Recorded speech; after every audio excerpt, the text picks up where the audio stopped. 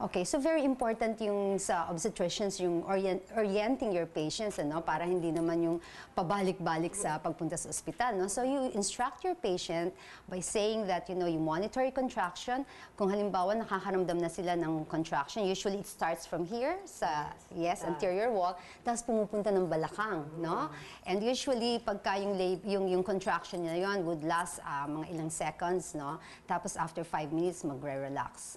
Tapos, after 5 minutes, may contraction na naman. So, pagka ganito for 2 hours, then ready to go na. But sometimes, ang nauna may water na lalabas. Oo, minsan dugo pa nga in some cases. So, pag lumabas na yung tubig, ano din, don't panic, take a bath first, and then go to the hospital. Kasi, ano din yun yung bag of water, parang membrane, cellophane protection yun, the vagina is not clean. So, may access na yung bacteria to go up. But you can still actually take a bath, you said. Yes, don't panic kasi usually yun maliit pa lang yung yung opening ng cervix. So take a bath and then go to the hospital, no? And then yun nga pagka may bloody show na, kasi ibig sabihin din naman parang bumubuka na din ng cervix, no? Pagka may bloody discharge ka na, then you go to the hospital. Okay, Doc, what is the proper mindset ng isang babae pag nagle-labor na? Okay, dapat positive, di ba? Kaya nga very important. Kaya mo yan. Very important yung role ng doctor niyo, ng obstetrician, kasi yung preparation.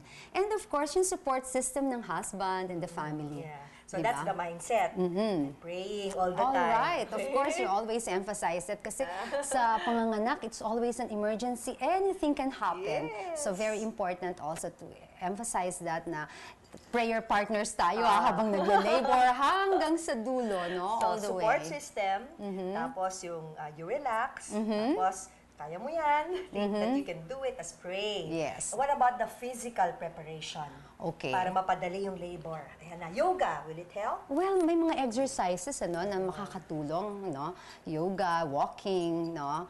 Pero sabi nga nila, kahit nakahiga ka, kung gusto na ng babying lumabas, lalabas, di ba? Yung iba kahit na mag-jogging, mag-aerobics, ang tagal naman kasi, di ba you wait from the 37th week up to the 40th week, halos isang buwan ka naghihintay, di ba?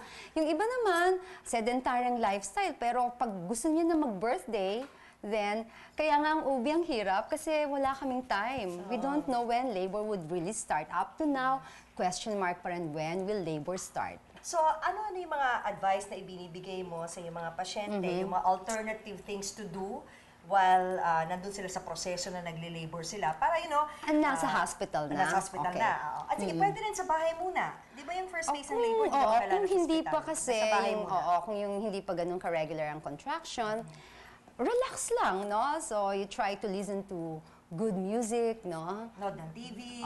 Nood ng TV. Tapos massage ng husband. Saan lang part pwede i-massage? Kasi di ba yung iba daw na parts hindi pwede? Or any part pwede? Any part pwede, oo. Okay.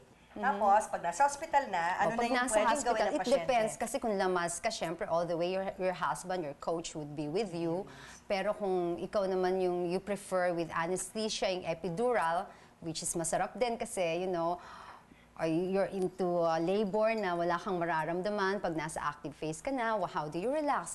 Well, if you're in the birthing room, remember this room, Tintin? I remember ikaw ang first, na nanganak dito. Patient who Pero uses in this labor room. Ang daming alternative things na pwedeng gawin. Nandiyan ang television set, nanonood ako ng relaxing movies, cartoons pa nga yata, yung mga waves crashing sa shore, soothing music. Pero sa birthing room lang yun. Pwede ba yan sa regular delivery room, yung makikinig ka sa iPad, Walkman? They can bring their books kasi meron kami dito din yung high-risk pregnancy unit kung saan yung mga pasyente, may mga cubicle, meron silang sariling fetal monitor, may monitor para sa mom. The husband could stay with them.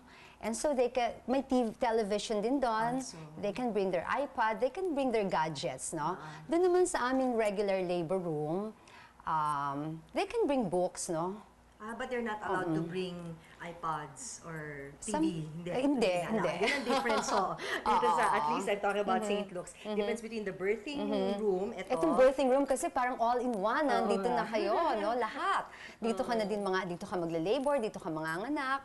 And dito ka magre-recuperate until you go home. Dito ka magbe-breastfeed. So, yun ang main difference pala. Pero ngayon kasi St. Luke's is mother-baby friendly. So, after delivery, talagang we encourage the baby to be with the mom.